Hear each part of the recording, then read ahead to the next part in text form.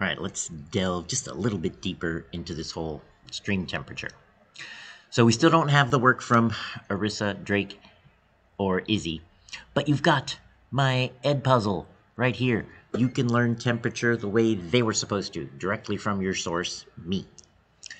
I also shared with you cohort A1, Brianne and Gracie S, created this website with tons of information on temperature, with graphs, with all the data. You can see how the temperature has varied over the years and how it changed just the few weeks we went down. So you've got all this information here. You got more on this link right here. She's got all her notes, and then Gracie has a pictures and her presentation right here. I mean, see how nice a website is. Really nice. Gives you a way to put more than what you can do on a blog post. And then you've got those links there. But one of the things that we want to look at specifically is we had to look for a few extra websites on exactly what temperature is perfect for our fish. And look at this cool website, breaks it down by fish species, and we go to coho salmon, which we have in our creek, and it shows a lower, an optimal, which is perfect, and an upper, which is getting too hot. So anywhere from 44 degrees to 60 degrees is good for coho salmon. 54 degrees is like perfect temperature for the water. And I think they've got different kinds of trout here. They got rainbow trout, which we have. Pretty similar. They can, looks like they can withstand a little hotter. 75 degrees is their upper limit, but about 44 is their lower. 55 is optimal. Then we found this website with breaks down temperature needs by the stage in the fish's life cycle. And for this one, I'm going to do, if you type C to F in Google, it gives you a conversion for temperature because, all right, look here. Eggs and alvin need 4 to 7.2 degrees Celsius. 4 degrees Celsius is 39.2. 7.2 degrees Celsius is about 44.96.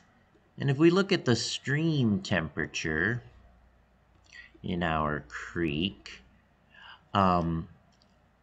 it dipped into the 30s in 2003 and 2011.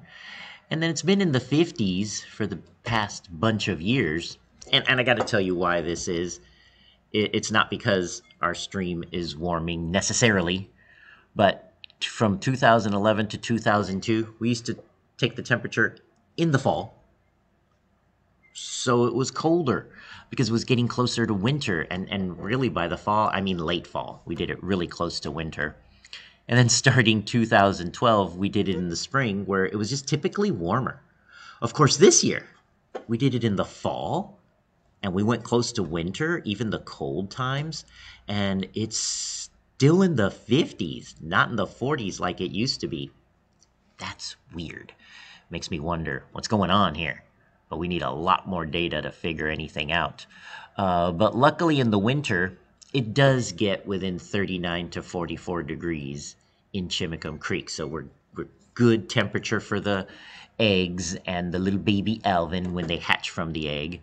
Spawners need it cold, so if they spawn end of fall during winter, they've got the cold they need, and so do the fish. And you can see there's a range. It can go up to 12 degrees, and 12 degrees Celsius is 53 degrees Fahrenheit. And look, we got them covered in the fall and winter. So it's looking like no matter how you look at it, our creek has the good temperature range for fish. So if you're not sure on these on the Ed puzzle, because on the Ed puzzle I don't show the data, but if you're not sure on Brianne's, you can't find it, I can now confirm for you that based on these two sources of research, these two websites, our creek temperature is in the optimum And even it's in the right range, but it's really close to optimum for trout and salmon. All right, so there you have it. A little extra for your notes, so you can write that on the How's Chimacum Creek Doing column for temperature.